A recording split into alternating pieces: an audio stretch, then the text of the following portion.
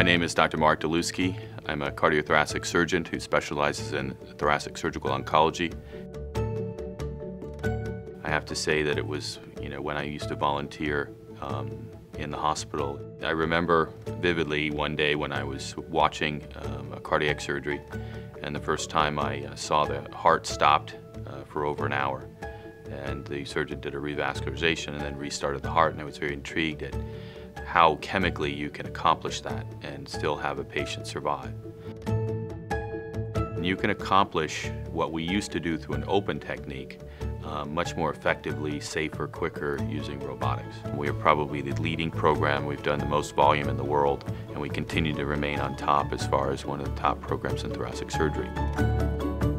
When I'm practicing thoracic surgery, I push myself to not only implement the best technology to take care of my patients, but I really hold myself to a very high standard. And so I wanted to surround myself with the best people, and I think Baptist Health of South Florida provides that, not only from a nursing standpoint and an administrative standpoint, but also a complement of physicians.